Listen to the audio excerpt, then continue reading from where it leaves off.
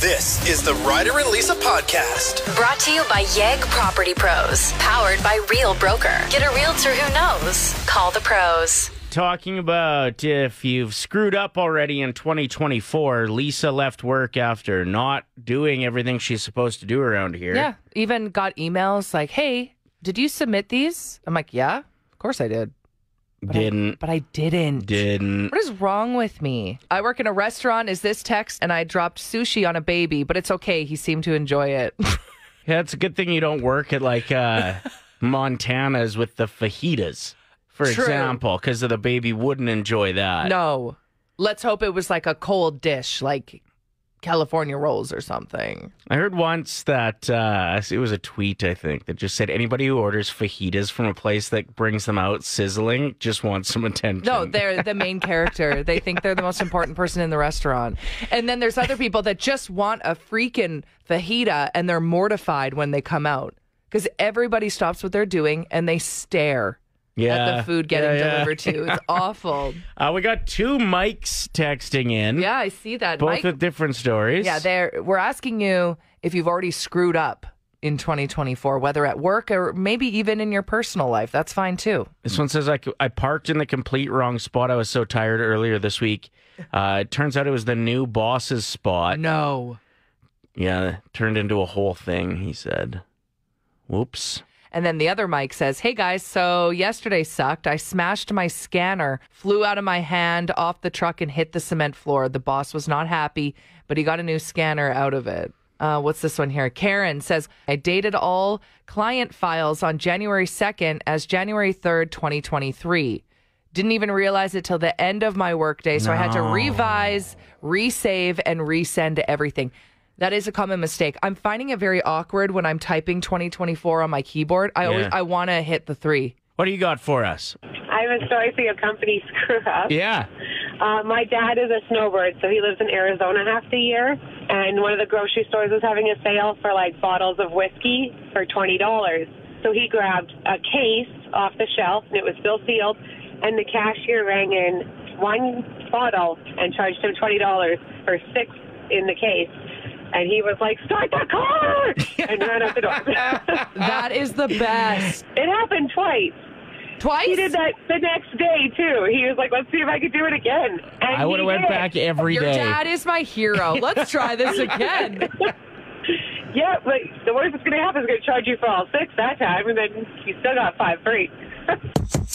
There are 10 to 12-year-old girls that are so obsessed with Sephora that now Sephora employees are opening up online about how we need to get these kids out of the stores. Are a lot of 10 to 12-year-olds rolling to the mall by themselves? I think so. Where are the parental supervision? They're not with them.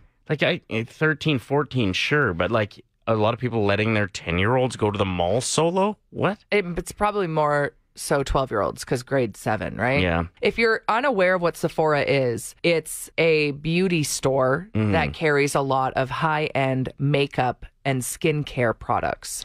And like when you were that age, were you rolling into Claire's and getting like that's what I mean $2 stuff? Where are the stores for 10 to 12-year-olds? Because Sephora shouldn't be it. Why are 12-year-olds going up to an employee and asking them about retinol? Retinol is for wrinkles. Right. I just think it's interesting hearing from employees because they're saying that these groups of 12-year-olds are coming into the stores and making a mess. Yeah. Leaving makeup from all of the test tubes. I mean, don't get me wrong. I remember going and using the testers for sure. But you weren't at a high-end makeup store. I was at just a local drugstore. So older customers who like normally shopping at Sephora aren't going No, anymore. They're not. They're like, we need a 21 plus. Like you have to get ID'd if you walk in. Companies are a little bit greasy in early 2024. They know people are doing their best to try to live maybe a healthier lifestyle. And save money. So the push notifications are coming in strong right now. Yeah, you were saying the ads too. Oh, yeah. Like just, you were at the gym and the TV ads that were running were just like nothing but fried chicken. It was all fried chicken, and it was the most unbelievable deals because they know that people are trying to not spend money. Go to their drive-through. But they have But that I was like, itch. I'm like on the rowing machine. And I'm like, oh, I might stop there on the way home. That's protein. No, Lisa, no. It's so hard. It's Ryder and Lisa's Top 7 at 7. All right, this will be posted at play107.com in, I don't know, a couple hours when I get time. Well, I want to focus on the show after this. Calm down. Send it to me. I'll get it up in 5 minutes. You do it too fast. What is the difference? You won't put pictures in. I will. Yes, I will. I will put the work in. It'll be up soon. So if you want the list, after we count down the top 7 shows that are going to be streaming in January of 2024. That I think are worth watching. Text in and I will get back to you with said list. Okay, like when the link is up? Exactly. Okay. All right. At number 7, Masters of the Air is coming to Apple TV on January 26th. What's that about? It's These are all TV shows, no movies. all series this month. It's a group of pilots in the Air Force surviving World War II. It's based on a book of the same name that was super popular. It stars Austin Butler, who was Elvis. Can he stop doing the Elvis voice for it, though? Because It could work, though. maybe. Imagine Elvis's voice in a plane. At number 6, Bluey Season 3 is dropping on Disney Plus on January 12th. Now you're speaking my language here. I love Bluey. Yeah, my daughter was like a little bit older than the hype. You know what I mean? Like she was right in the middle of the Frozen hype, which was too much. Far too much money spent on Elsa. But it seems like parents and kids really agree that Bluey is a great, great show. No, like my brother-in-law will be so excited to hear that there's a new season coming out. Yeah. He looks up to the father in Bluey so much. I'm not even joking. He inspires him to be a better dad. Perfect. That's how good Bluey is. All right, there you go. All I needed to say. At number 5, Echo is coming to Disney and Hulu. This is a new series. January 9th is when it drops. It's getting a lot of hype. It's expected to be Disney Plus's most action-packed Marvel series to date.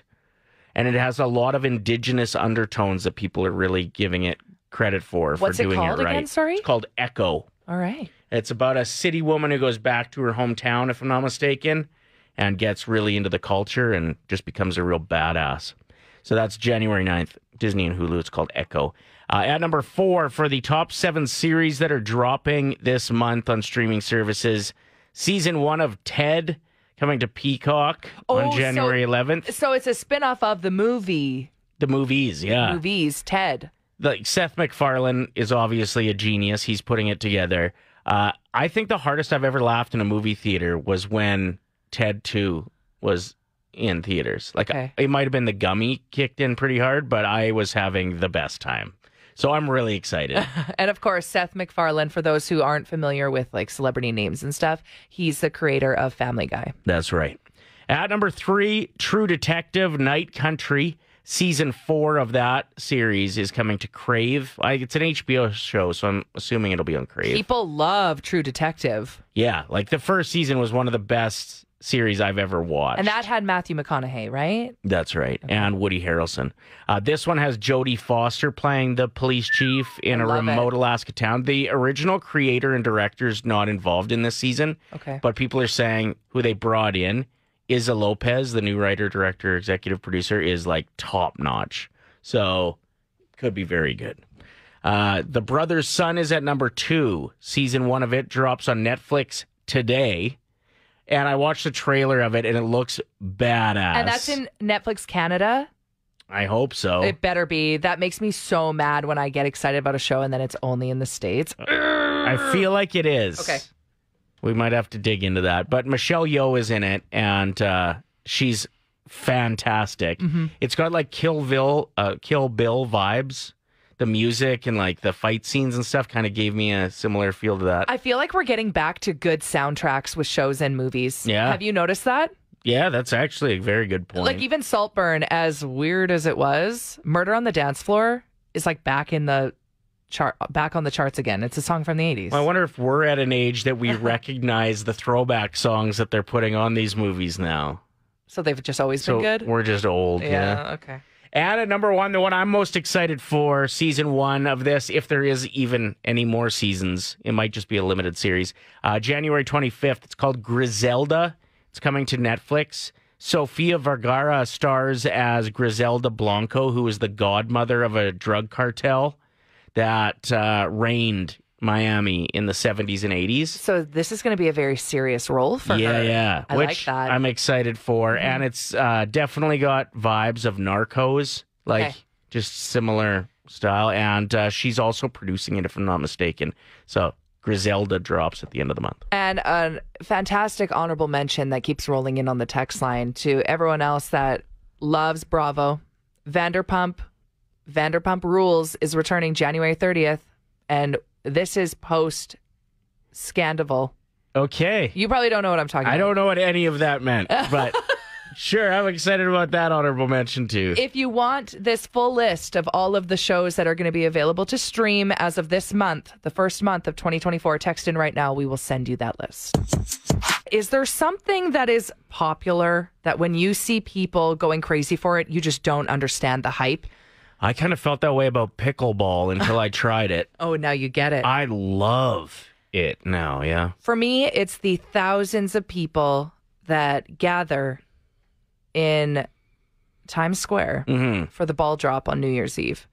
Yeah, it looks like pretty crowded. I don't know where you'd go to, get a beer. You can't. What?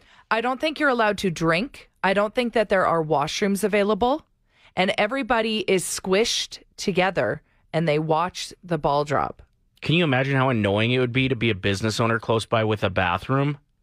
Exactly. If there's tens of thousands of people there, jammed in there. I went to Times Square in August? Mm-hmm. We were there. And I found it too busy and it was just a quiet August night. It would be insane there on New Year's Eve. Now, this is just hearsay. I don't know if it's a fact. But apparently, to get a front row standing spot, you wait up to 18 hours before the ball drops to get a good spot. And because there's no washrooms, full grown adults wear diapers to the event. That don't have to, that normally wouldn't need diapers, you're talking. That's what I mean. Yeah. Yes. So everyone standing in that crowded space are all pooping and peeing in their pants. Mm-hmm. Like little babies. Yeah.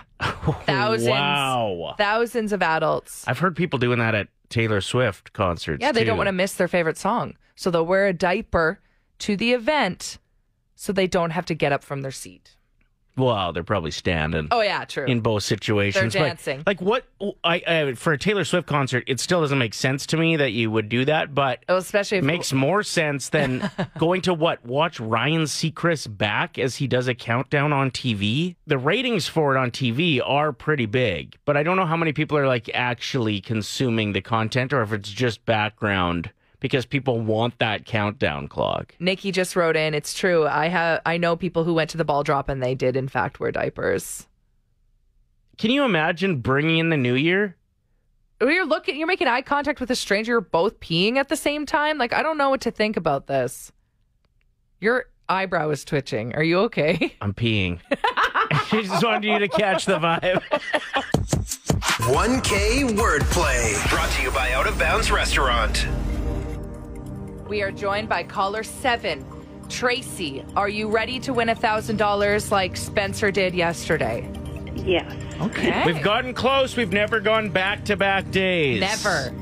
I feel like we did 1,000 and then 100 the next day a couple times. But let's go for it. Yeah. All right, here's how the game works. Tracy, you're going to pick a teammate, either Lisa or myself, who will leave the room. We're then going to give you 5 words. You tell us the first word that comes to mind for each before inviting your teammate back in. They'll play the same game as you did. And for every one of your answers that matches with theirs, it's $25 that you get. If you match all 5, it's $1,000. Who's your teammate this morning, Tracy? A rider. Okay. Bye. Get in the zone in the hallway. Maybe do some squats or something. No problem. Some jumping jacks. All right, Tracy, I'm starting your 25-second timer right after I say the first word. Good luck. Okay. What comes to your mind when I say dream? Sleep. Studio. Office. Scratch. Itchy. Hydration. Water. Thread. Sewing.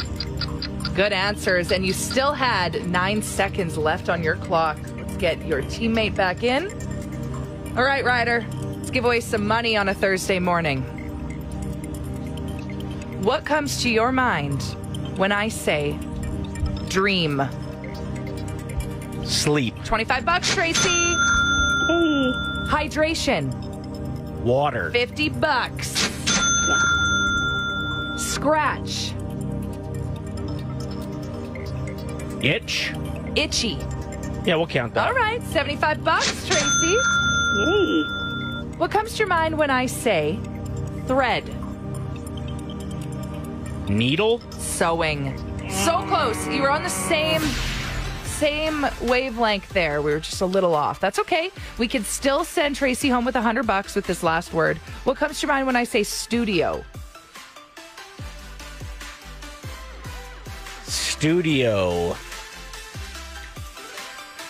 I didn't realize this one would be so tricky because I'm going to say movie. she said office. Oh, okay. Both pretty good answers, but that was a tough word, I will admit. You picked up, what, $75, Tracy? That's right. Thanks for playing. Thank you. Awesome. Next chance to play tomorrow morning at 7:50.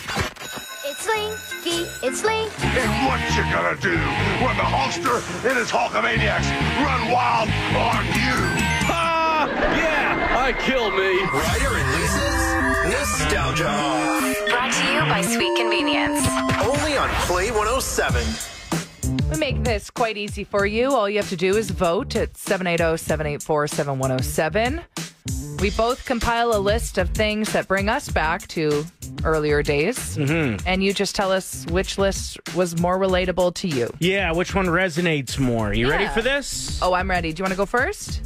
Having an inability to save progress on early video games, so leaving the console on for days to wrap a game. I watched someone unplug the PS, the original PlayStation, Yeah. when her older sister was so far into Tony Hawk Pro Skater. Yeah. It was awful. Oh, it started some like wars in the house. Yeah, it was bad. Getting the new black and white Adidas flip-flops that had those hard balls underneath them, so they really hurt your feet anytime you walked in them. What Oh, was like the point? the pokey things? Yeah, what? Once you broke them in, they were good. Yeah. Danny Tanner dishing out some of the best advice you'd ever heard. It's funny you say that because mine is also about dads. When your dad would pull out a handkerchief from his back pocket to blow his nose and then put it back in said pocket. My dad asked for new handkerchiefs for Christmas this year, so So there's still a thing, hey? still a thing. Just a pocket full of boogers, all right. When you had something important taped on VHS and your stupid mom would tape Donahue over it. Oh my gosh, one of my favorite workouts was taped over by my sister. There was some show she wanted to watch. It was like Homeward Bound or something. It was on TV and she taped over it. Good show. Not being able to get the sand out of your shoe after going crazy at the park. My last one is burning your mouth on burning your mouth on hockey rink hot chocolate. That one is so good.